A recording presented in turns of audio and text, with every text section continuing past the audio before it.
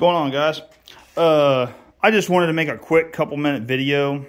We're not working on anything today, but I just wanted to do this review I have. I just put a vertical exhaust on my 48 Ford 8N, and I took it out and I ran it a little bit, and I'm going to give you my thoughts on it. And that is, this is way better than the stock exhaust. You see right there, I still got to take that little silver hanger off. But the main reason why I got this exhaust was because I wanted to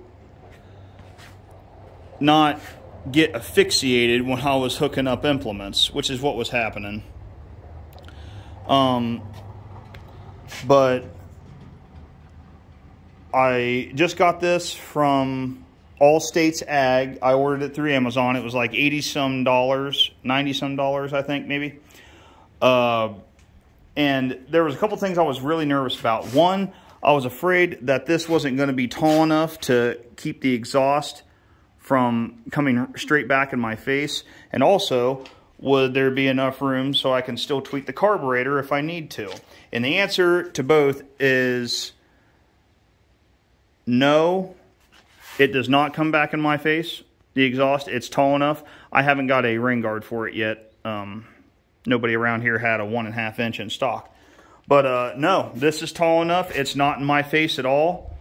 And also, you can see, you still have all the room to adjust your carburetor if you need to, which is nice. It just loops right around, and it has this muffler clamp on it and the bracket that goes to your head bolt. That's torqued 65 to 70 foot-pounds, and that's what holds it in. It's solid. A couple of the colors that you can get is you can get the regular kind of grayish look like you might see off of exhausts in Tractor Supply. I decided to go with the second choice, which is this black. And this is not a high heat paint. This is like a rough, like, coating is what that is. It looks like it's very scratch resistant. But I went with that because I think that looks good with the black exhaust manifold.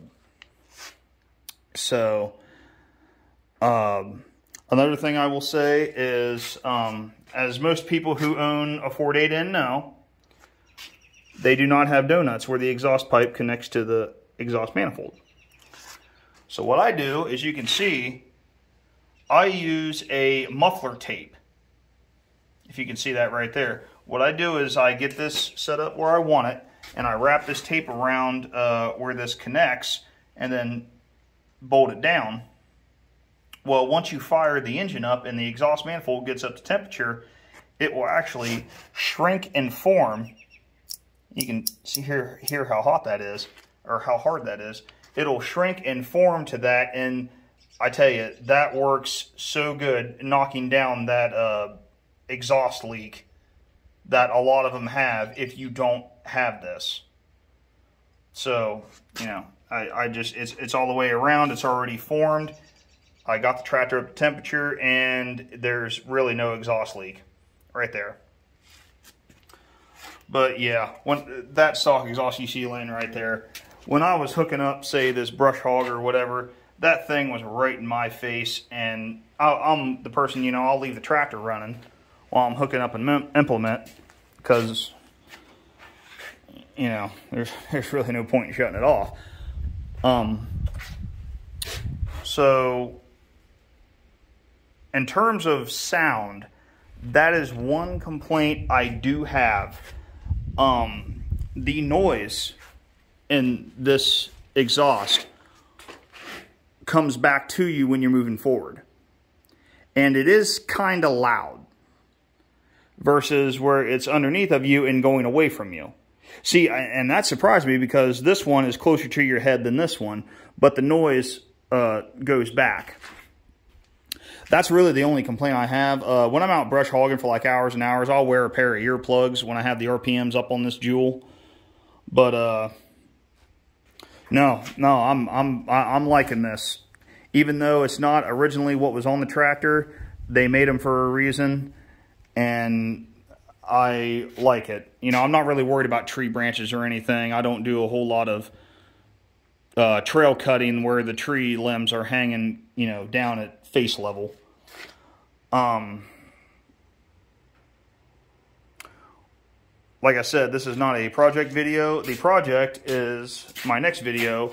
We're going to be doing some modifications to this 5-foot bush hog that I have.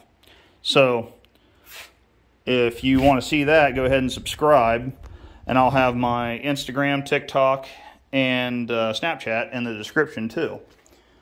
Give this video a like if this helped you out determining what you want.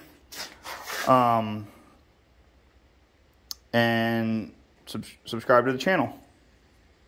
Thanks, guys.